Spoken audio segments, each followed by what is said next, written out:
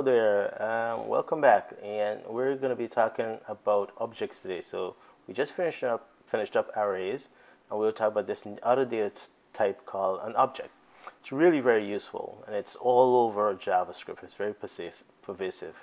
So we're going to be looking at what is an object, what it can be used, what kind of things you can do with it, and a whole lot more. So let's jump right in and take a look.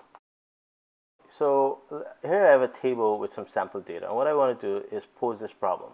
Let's say you wanted to keep this information about some friends and family or members of yours in your program. And that's the requirement. That's what you want to do. And so you could see I have here name, age, date of birth, and favorite food for some individuals. And you want to keep this in your program. Now, you could put this in an array, and you can imagine a names array contains all the names, an age array that contains all the ages, and so on. But that would be kind of difficult to manipulate because if you want to print out information, say about Clint, you'd have to go to index 1 of each and every single one of those different arrays just to get information about Clint.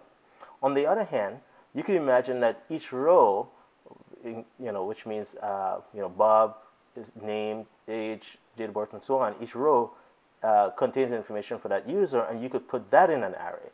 And that would work too, except you'd be using index to access the individual values of the array. And that's fine. But you have to remember that index 0 means name, index 1 means age, and so on. What we really like is some way to change that and say, can we have the flexibility of, instead of me using an index, I could use some kind of value, like a string, for example. I can actually use the word name or age or date of birth or something to that extent. And that is possible with objects. So if we can change things like we want, which instead of using an index, we could use any sort of value we want, we'll just change that. Instead of calling it an index, we'll call it a key. And again, the key points to the value. And so if we take this and we group these set of key value pairs, so each key and value we'll call a pair because they always go together. If you group those together, now we have what is really an object. And so an object, using my layman term definition, is just a name given to a collection or set of key value pairs. And each one of those key value pairs, you might hear people call them a property. So you can say, I'm assigning to my object a property.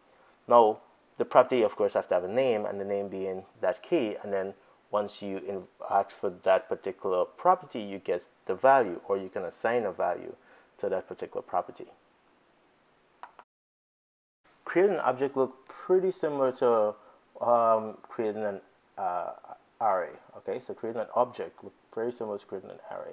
If you look at the top of this simple syntax, instead of square bracket, you use those curly braces. And instead of just having values, comma, values, now you have key, colon, value, and that specifies a key value pair, comma, and then another key value pair, and with the key values being separated or delimited by a comma between each key value, and between the key and value, you have a colon.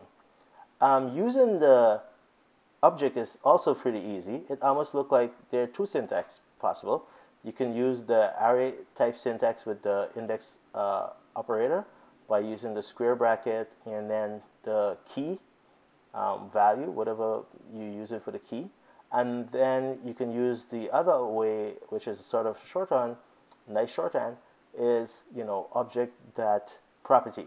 Now, the only thing to realize here is that since you can use anything for a key, including a string with spaces or even a date or another object or anything you want really, it's best if you enclose those in the square bracket, as you could see from the example there. Add some examples of using objects. And so here, going along with our little problem statement, I'm going to try and capture information related to some individuals.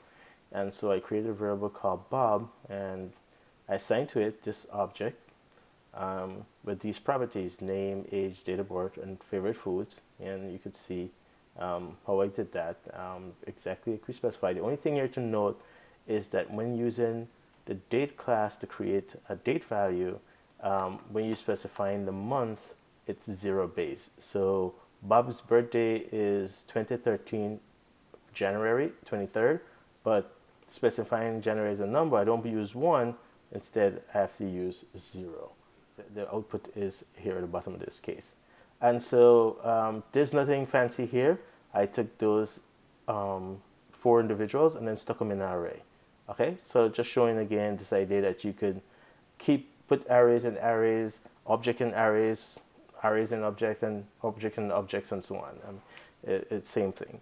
All right, so that's one example. It's pretty straightforward. I did another example. I don't want this video to be too long, and so this example just basically show how I use the same exact data. I didn't change anything in it at all, and I print out just the people's name, and then the average age, and then only the people who are older than 20. And you can kind of look at that, and it uses some of the idea that since I have an array, my data set here is an array, I use some of those functions we talked about for each reduce, and in this one filter, which I didn't talk about. But all the documentation for the array and the reduce function, you know, and the filter function is right here. And of course, for objects, you can see documentation here and read and see examples of some of the methods. Though I didn't really cover any methods, right?